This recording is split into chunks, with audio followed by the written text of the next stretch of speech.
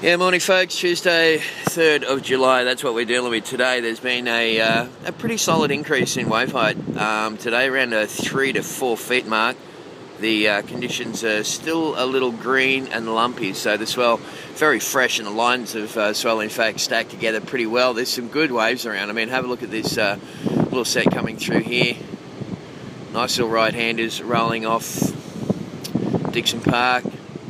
I guess a little quick at the moment. Some of those ones just kind of shutting down on that guy, but as you can see, offshore winds, plenty of blue sky as far as the eye can see, and lots of swell. It's a good thing. The swell will continue to rise today. It's going to peak tomorrow at about 6 to 7, maybe even 8 feet. There's a lot of swell coming.